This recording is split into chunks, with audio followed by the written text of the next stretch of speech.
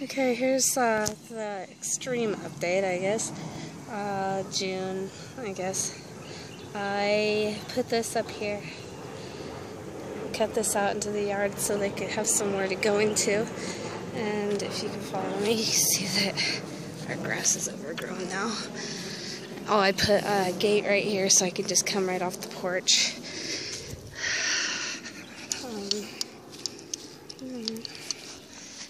You can see how the fence is really visible because of E.M.S and being blind.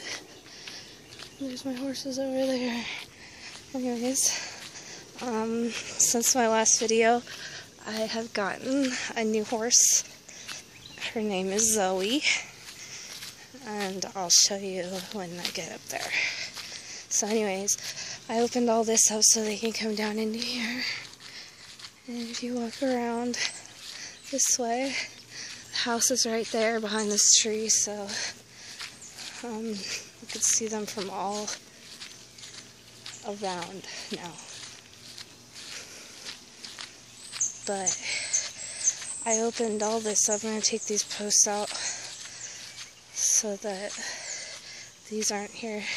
Horses come in here just fine as it is, but this is all open in the front yard so that we can come out the front door and see them. And the grass is coming in really well.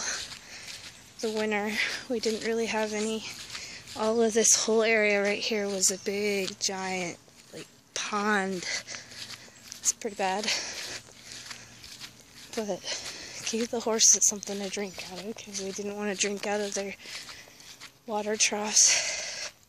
Anyways, so if we come over here, you'll see that original area that we put in to begin with when it was just for Gemini and he was here by himself. He came right up to where the hot box is over here. All of this is unfenced so they can get up into the yard where the house is. So anyways, where the box is right here, it went straight back and into those trees, and all he had was just this little area over to where the corner is and back. And we opened it up when E.M.S got here and made it so he could come into the shelter. And then Gemini. And I'll show you what I did with the shelter this time. All three horses come in here together. They don't mind as long as nobody's being pushy. If it's raining, then they don't care. This was all just nothing but tarp to begin with. And this was wide open. This was the only cover there was, and we put all of this in right here. There's the gate. Zoe eats here now. E.M.S eats right there. And Gemini eats over where the arena is. But here are my three horses. You can see that they've pretty much eaten a path around the fence over there. Yes, I have three white horses. They're all gray right now because they've been rolling. They have greasy fly sprays, so when they roll, it sticks. Here's E.M.S. Anyways. Okay. So anyways, yeah. That over there goes all the way into the arena. And I'll walk over there in a minute, but I just want to show we put all of this fence. Here's my Gemini. Yes, he's very skinny because of this winter. He lost a lot of weight and he's taking his time gaining it back, but the other two are just fine.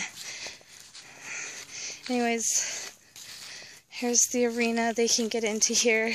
Gemini comes over here every day and he'll eat over here. He's probably gonna follow me. Anyways, Gemini eats over here. You can see where his two dishes are. He's got three in here, actually. This Gemini, Zoe, E.M.S. Alright, if we continue going this way. Sorry, I'm out of breath. It's very hot today here in Maryland. So if you continue this way, you can see we still have a lot of green grass out here. I opened up this area back here. This pasture's gotten a lot bigger. But I opened up this area back here that originally had a gate right here. So I'm assuming the guy that owned this place had this divided into 2 pastures. And this was where the second pasture began. But I opened this up because, here, if I show you. Let's make this a kind of long video, I guess. Might as well take a tour. If you follow around this way, and I'm not sure if there's going to be any sticker bush, but if you continue along this fence line, and I cut along these trees right here, just make sure there's a lot of clearance. I could totally turn this into a nice little path for training, or just warm up or whatever. I mean, you continue. There's sticker bushes right here, and I'm wearing sandals. Continue. It's a nice, like, I wouldn't necessarily say like endurance or cross country, but more or less like a good warm-up area for someone who can handle this kind of work. And now all of this right here, see this tree, I'll probably knock this little tree out right here and take out a ton of these stumps, but I'm going to leave that big one like right there. I'm going to spray paint that white and make it so that it's jumpable. If you come through here, if we take out this tree right here, this can be jumpable, but if not, then I can take this out. I'm not planning on jumping anytime soon. I haven't done it in a while, but here's another way to turn to go towards that one log I said I can keep. Or you can continue on through here after I trim back the trees. I'm going to trim all this back. This is all new. Continue through here.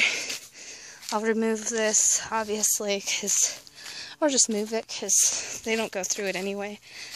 But yeah, if you look, it's like the perfect little, like, endurance warm-up area. Cross country or anything like that, you know? And then, or hunting, like hunter, who knows. Anyways, yeah, and that is basically it. I mean, other than that, like where I have that one shelter up the opposite side, it has an identical overhang right there, you can see. I'm going to turn that one into I guess a run-in as well, but I'm going to make it so they can go straight through it. So it's going to completely connect to the arena. And I guess I'm going to stop calling it arena here soon, because that's all, it's like not anymore. Anyways, thanks for watching, and have a good day.